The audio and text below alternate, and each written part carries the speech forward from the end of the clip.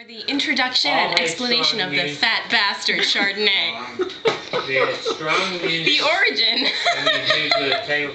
of the fat bastard. Good friends Thierry, renowned French winemaker, and Guy, British wine industry rebel, created Fat Bastard almost by accident.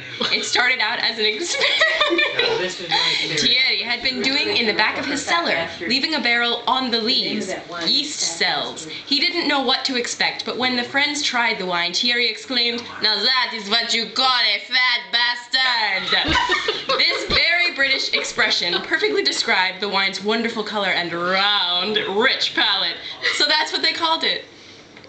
Sounds a little Russian to me.